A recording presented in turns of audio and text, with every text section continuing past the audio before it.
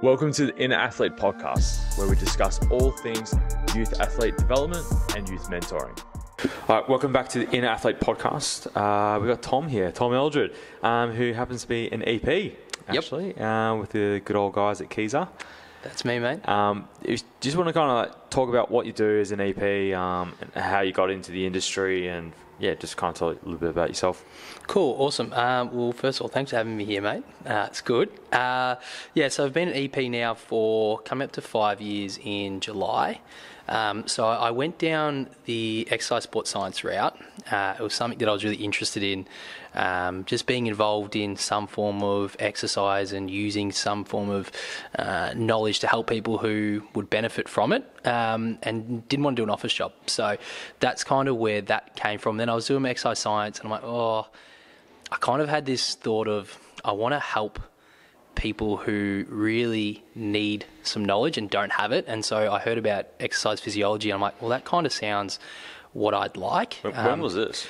So I was in, this is crazy. Like, the time flies by, but probably like 2016 I graduated, and so I was doing my placements.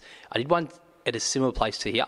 So it was like a youth development place, and I really actually enjoyed that aspect of, because they weren't like your athletes. They were kids who were trying to, improve some form of their sporting activity, and so they didn't really know much. So the value of what your skills and knowledge had was actually amplified, and so I was like, well, that's kind of cool. I enjoyed that, but I didn't really, the sports side of things just never really interested me that much. So I remember there was like a night, and there was an info night about EP. I'm like, oh, that's cool. So I went down and just shadowed one day. There was a clinic at Deakin, so I went to Deakin, and they had a EP clinic where the students would do placement. So I spent a day there, and I saw some of the clients they saw. So they were like more elderly, people with different health conditions, and I saw the work. I'm like, well, I could do this. Like, I find there's value from that, and I'd really enjoy it. So went down that path, applied for it, and got it, and then got accepted. So that was 2017. Finished in 2018, halfway through, and then ever since then, I've been working at Keezer as an EP.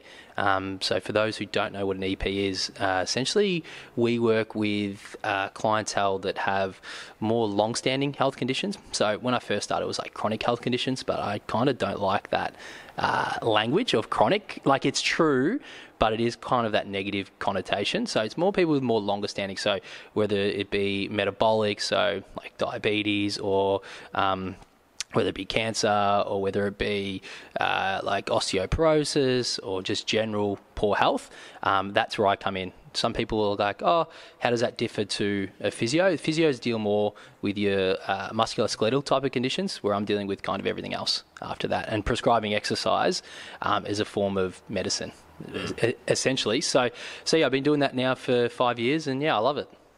Cool. That's great. And in terms of what demographic do you work with at the moment? So primarily demographic. So I do a little bit of work with like NDIS and DVA. So I see clients who come referred from their GP. So whether it be Parkinson's, depression, what else we do? Do I have MS, MND, so there's a few different clientele that I see in that space. Osteoporosis is one that I usually see as well. I don't see them as long-lasting, so it might be for an initial few-week period, set them up with an exercise program, and then they start doing it by themselves, where the ones I see week to week are the ones who can't really do it by themselves, and so I help facilitate that. Yeah, it's more like assisted exercise in that sense. Yeah. Oh, it's cool. Yeah. The reason why I got you down here is because you work with the older population. Yep. I work with the younger population. So how do we keep people healthy? How do we keep them into like their healthy aging? It's like, where do we begin with something like that? Because I guess from your perspective, you see those who really struggle on a daily basis, and you're trying to give them some sort of return to function, daily function. From our perspective, we work with a lot of youth athletes. It's more the performance perspective, achieving state, national level recognition, to some of the kids who just want to, bench 100 kilos, whatever it may be, like yourself. Yep. I'm not there just yet, but soon. And there seems to be a bit of like a drop-off from a lot of the research. Like as the kids get older, physical activity becomes less a priority, more becomes about work. But then there seems to be a consensus that is a bit of a ramp up later on in life. So I guess, what are some of the pitfalls for the older generations when they don't do physical activity at an earlier age or be able to maintain it, throughout their adulthood? Yeah, and this is something that we spoke about, I think, a few months ago. We just were chatting because, obviously we deal with different ends of the spectrum. But there's this whole middle part in like your 20s and 30s and 40s where like I see a few of those clientele, you would see a few, but the majority on the on like each edge. And so it was just a really interesting kind of thing of thinking for myself, well, what are some of the things that I often see, like some of the pitfalls, as you said, of clientels that come in? And a lot of the time, a lot of the clientele that I see have done some form of exercise throughout life, but nothing really ever structured. And so because there's other priorities. So if you are in your 20s, your career becomes your prerogative. So you want to really progress there. So that's going to be your number one. Then you'll progress to having a family, and then you have to look after not just yourself. So you might have a partner, and then you might have kids who are the clients I usually see, especially mums in particular. So then they come to like last in the list. Okay.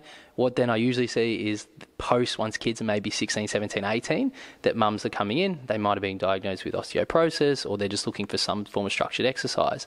And we talk, and it's like, well, for so long I haven't put myself first. Now, in ways, I think life is life, and we can't, everyone's got different things that come up. But I think if parents can really do a really strong job in the initial phase with their children to really have them recognise how important exercise is and have it as a routine and understand the value of it, that'll set them up so that they don't have to, or things will come up in their life, but it may be that they still have a baseline routine that they can stick to rather than throwing it away altogether. And so that's kind of what I see. People have got like exercise for a few years, stop for 5, exercise, stop, and there's nothing ever regular. And that can stem, again, I haven't done a full psychoanalysis of each of these people. I'm not a psychologist, but whether, you asked to exercise as a kid, I played a bit of sport, but they were never probably introduced to a gym or shown how to exercise correctly, or known that, hey, you don't just have to go to your regular gym and walk on a treadmill. Like, there's other things you can do that are fun, engaging. You can get more guidance, like somewhere like here, which I think is awesome, and we can talk about later about how great the service you have is to help kids develop and get those skills. But I definitely think there's stuff that we can be doing for the younger generation to help them understand that value early. Because if you can do that, well, yeah, okay, I won't see many clients later in life, probably, like you're going to take away from a business, but that's kind of cool. Like, I don't mind. Like, that's totally fine. Like, I want the Australian population to get healthier, and I think exercise is somewhere where we can start. I'm really passionate about that as well. Yeah, I know from my perspective is, I just see the members here as we're just caretakers. Eventually they're going to move on, and that's not a bad thing to have it from that perspective. Yes, we have a business, we've got mouths to feed and all that jazz, but if we look after them, then they're going to be able to better look after themselves, and they're going to be able to better look after other people. Then a lot of these like societal issues that we have, whether it's come like the obesity rates, I guess more people are being like sicker. It seems to be like just a general consensus that people are just more sick more frequently than ever before. I think we're going to see less of those problems, especially if they know how to better regulate that. And I guess from a school perspective as well, when we deal with kids, with school, we're teaching them basic life skills, right? Well, we should, but sometimes they don't feel like they're learning basic skills. But even with the gym, right? We're teaching them how to move properly. We're teaching them, how exercise can improve their mood, as you mentioned before, about, depression is a strong link between exercise and depression. Then when we look at health as well, so we're looking at, having a body fat percentage that's within the healthy range, improving bone mineral density, especially for females. maintaining or developing and maintaining muscle mass and fast twitch muscle fibers as well. The cognition development we get from strength training also.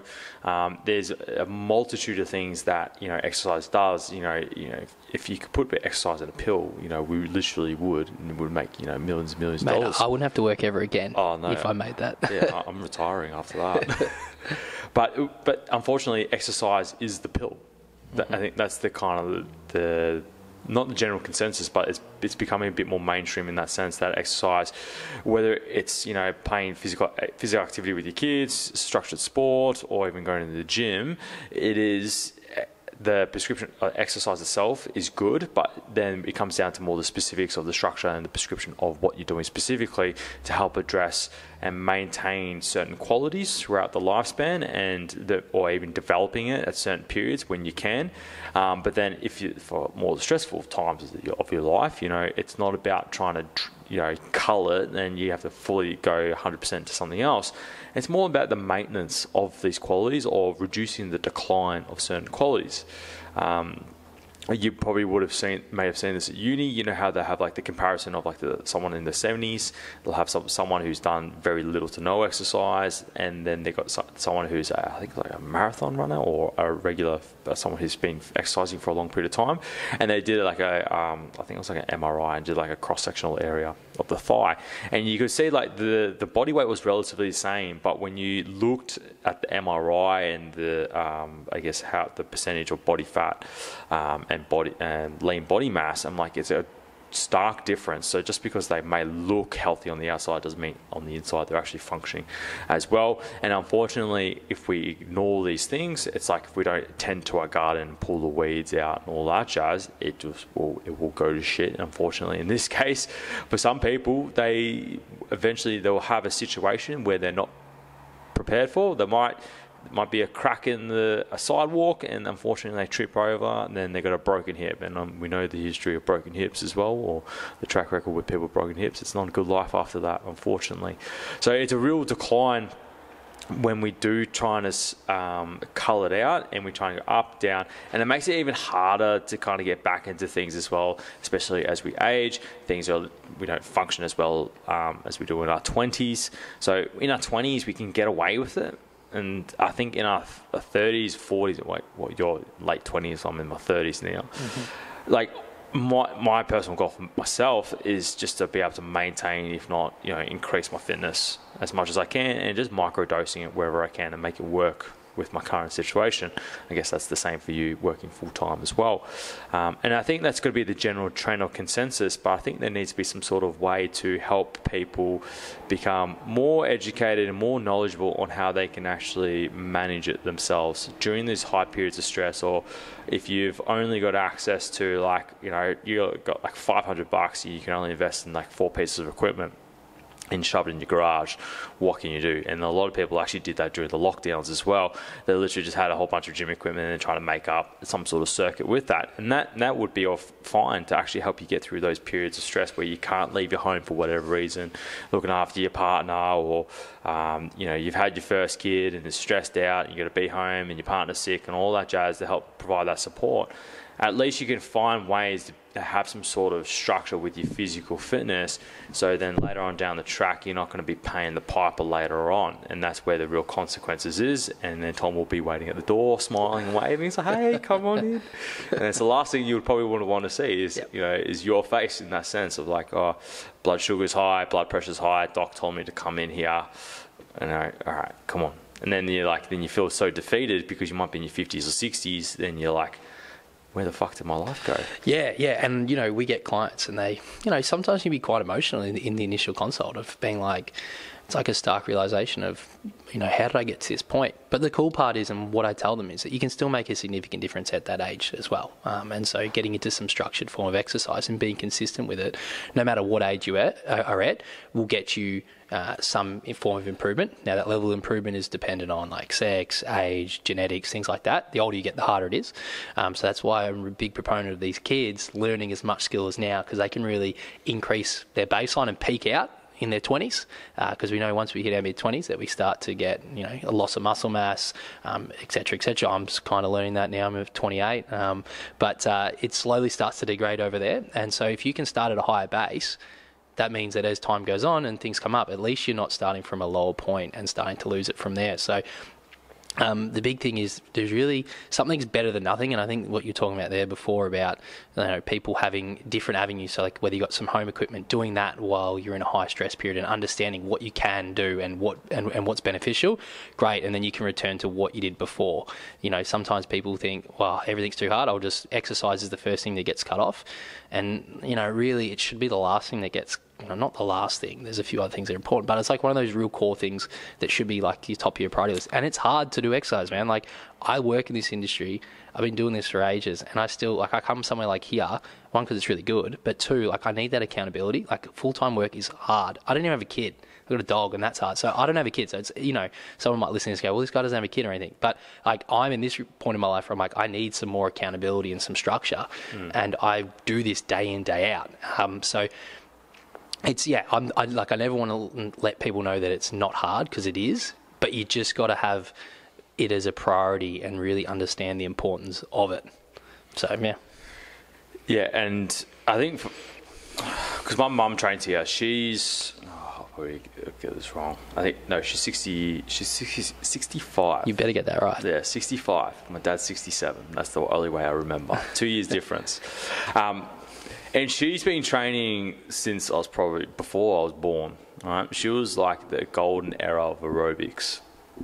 So she used to be an aerobics instructor. So she's done fitness all her life. I think she played netball, did a little bit of swimming, and then she used to be a postie in the area as well. So she'd be on the bike. Didn't know that. Yeah, there you go. And she's always been physically active with her life. And even now she trains, 6 days a week. She does proper training or strength work 4 days a week, does 1 day of conditioning, then she'll do 2 sessions of swimming, and that swimming could be like 20 to 30 minutes. That's nice and light, nice and easy on the weekends. And when you she's still sharp as a tack, mentally as well. Moves from relatively good weight. If I go to the trap bar deadlift with body weight, we should be able to do that. She can bench press at least half her body weight. And what does that really mean for her at the end of the day is, number one, she remains independent. Number two, she gets to do the things that she loves. She's got 2 dogs, Bo and Luna, and, little yappers that come down and train here. But she walks them 2 to 3 times a day. She literally loves doing that. And then fitness has become a real big part of her life, and she's maintained, some good, muscle mass and definition that she really likes, and sometimes flexes as well. And then you kind of see, I guess, I don't know, it sounds like I'm shooting down society, but then you see some people in their 50s, or even 40s, it's almost like, what happened to you? You let yourself go. And then the problem is, though, paying the price in the short term with your health and fitness, and just getting up and going for a walk, or getting in the garage gym for 20 minutes and just banging out 2 sets of max reps of squats and dips or whatever it may be, right? You're not going to see the positive output of that. It's kind of like making a deposit into the bank and seeing that compound interest, or you won't see it till later on down the track in terms of results, right? If we did go train and everyone blew up, we wouldn't even be here, because everyone would be fit and healthy, right? But the problem is, though, a majority of I guess society, especially 40s, 50s, 60s, whether it's because of the kids and work and other commitments they've got to really get to, like you mentioned before, they put themselves on the back burner, and that's why when you start them young, you get them to understand what physical fitness is about and provide that education, I guess, a physical fitness IQ, essentially. And then they're going to find ways to be able to maintain that. That's why sports like tennis and triathlon are actually relatively good, or even running and cycling, because anyone can jump on a bike and just ride up and down Beach Road for 20 minutes to 2 hours. Doesn't take much thinking. You get the intensity can be quite high, or how hard you make it, but you can maintain your fitness through that way, 3-4 times a week. You don't have to think about it. And it's really when you've developed that knowledge, you don't have to think too much about it as well, especially when those periods of high stress and there's a lot of things where you put your energy into. Just maintain it. When things start to settle down or you start to become more in control of things, that's when you can kind of like, all right, you can start to double down and be like, all right, I need some help. I want to really improve my fitness when those periods do come up. Yeah, and I think, you like you said, putting it in the bank. Exercise. A thing I tell clients is, you want to exercise when you don't need to exercise, if that makes sense. Like, you don't want to have to wait until you have to do some form of rehab, because then, not that it's too late, but you're already starting from a position behind. Where exercise, you want it to be more of a preventative approach, okay? And that's what I talk to clients about. It's like brushing your teeth. You're not going to just brush your teeth the day after you've been told by the dentist that you've got 2 fillings, or that you need to have 2 fillings. Like, you need to be brushing your teeth day in, day out before that to prevent the fillings from occurring. So exercise is no different to, say, brushing your teeth just for your overall health. Now, everyone brushes their teeth twice a day. Well, they should, because they know that it's beneficial. Now, that's a really easy thing to do, because you go and you do it in the morning and you do it at night. But it's structured, it's a practice, it's probably something that their parents have instilled in them, and then they go ahead and do it. Exercise really could be the exact same thing, in terms of if the kids are learning from, because kids will really mirror what their parents do. And so if you can have a situation where kids are exposed to some form of exercise, whether it be some team sport, regular activity, whether it's like walks, or even coming to a gym like this and putting, someone with skills like as yourself to help someone get comfortable in this setting, kids will then be like, all right, cool, I need to do this to look after my body. They might not fully understand the value, because they're kids. They don't, they're not really going to have any injuries or feel old or wake up sore or anything like that. Become like they're brushing your teeth for them. And they have those skills now. And I think what you just said there, like exercise IQ or physical activity IQ, is a really good way of thinking. If you can increase someone's IQ and understand the importance of the activity, it'll waver in their life. Like, it'll be times where they do it and times where they don't, but at least understand that there's a value to it, and so they'll strive to try and do it. Versus if you haven't been exposed to it and you don't really see the value of it, well, then why would you do it? And that's what I think happens to a lot of individuals I see, is they're healthy, as you said, in their 20s, they're going okay, they played a bit of sport in their teens, so they're okay, or they might not have, and then they come in their 30s, 40s, 50s because they've noticed something. And so, trying to really do it when you don't have to, I think is the key to success. And the key to success is then letting kids know at an early age the importance of physical activity. Keep an eye out on the second installment of our conversation. If you want to stay updated on the latest episodes, make sure to subscribe to Inner Athlete on both YouTube and Spotify.